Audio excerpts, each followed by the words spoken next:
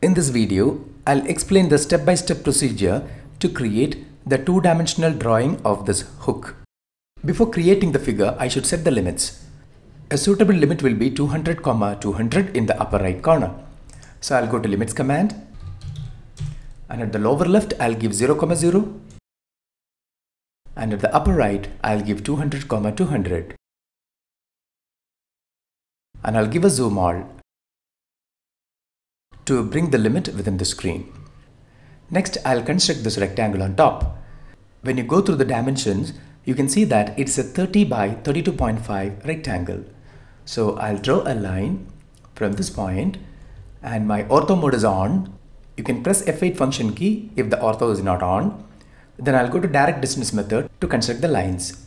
So I'll give 30, then 32.5 straight down, then 30 leftward, and I'll give a close. So I'll click on the close option. Next, I have to construct these two vertical lines. You know that this distance is 7 and it is in two places, over here as well as over here. So I'll give an offset command and I'll give an offset distance of 7. And this is a select object to offset, and you can pick a point on the desired side. Similarly, this is an object to offset and pick a point on this side. Next, I'll construct this particular rectangle. But when you look at the figure, you can see that this vertical line starts from the mid of this segmental line. But when you click over here, you can see that this whole line is a single segment.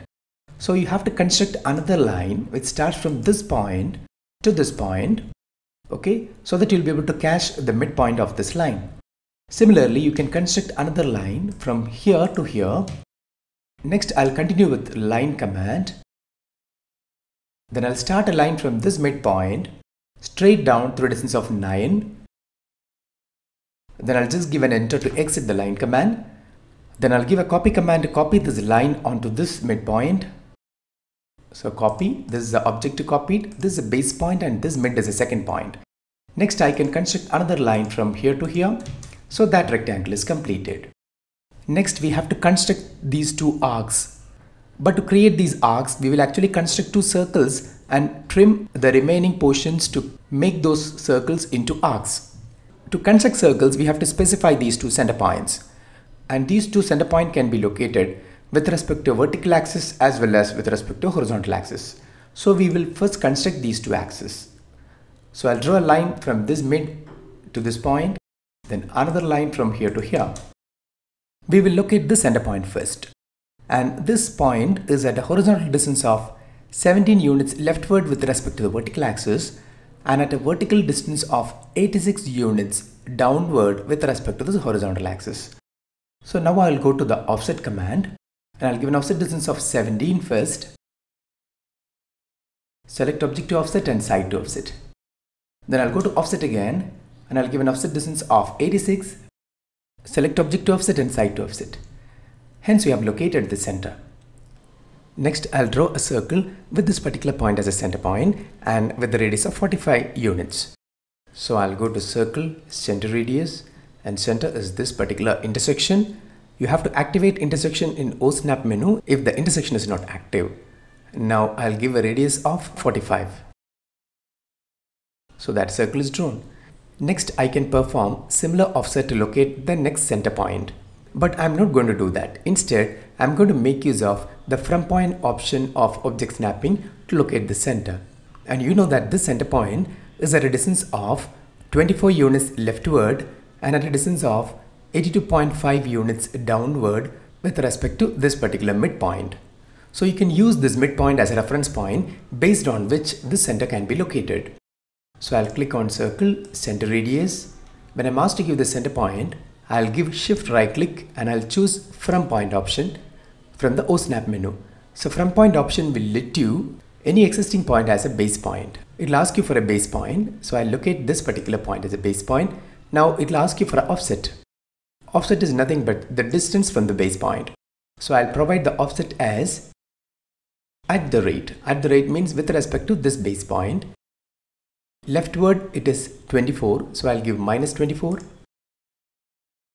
And downward 82.5, so minus 82.5 because it is in the negative y direction. So you have located that center. And hence we have eliminated the offset command and the creation of construction lines. Now it will ask you for a radius, which is 31.5. Okay, so we have constructed both the circles. Now we can erase these lines since these lines are no longer required. Okay, now I'll erase. Next, I have to create this arc. For that, this arc is at a height of 56 units from this particular horizontal line. So I'll construct that line first. So I'll go to line and I'll choose this quadrant as the first point and I'll pick a random point over here to complete it. Now just give an enter to go out. Now I'll go to offset. Now offset distance of 56. Select object to offset and side to offset. So we have got this line. Next I'll construct an arc. So I'll go to 3-point option to make arcs. Since the location of start point, end point and midpoint is not given, you can go for approximation. So I'll go to shift right click and I'll choose nearest because nearest option will give you a closest point. I've got that point. The second point when you're asked, again shift right click and I'll choose nearest. Third point when you're asked, I'll go to nearest. Okay, so we have constructed it. Now we can erase this line as well as this line. Now I have to create these fillets and these fillets are having a radius of 21.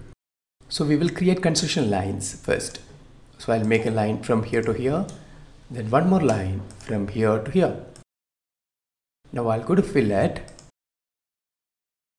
and I'll go to radius and I'll give a radius of 21. Now this is a first object and this is a second object. Again, this is the first object and this is a second object. So we have got the arcs. Next, you can just trim off the portion in between the filleted arcs as well as this arc. So I'll go to trim, give an enter. Then this is the first object to be trimmed, the next object as well as this. Now we have completed the two-dimensional figure of the hook. So by the time you complete it, you can practice certain basic drawing and editing commands in AutoCAD such as lines, arcs, circles, trim, offset, erase, fillet, and we have also seen the powerful application of the from point option, which will let you locate any desired point as a base point based on which you can locate any other point. So hope you will make it try. All the best.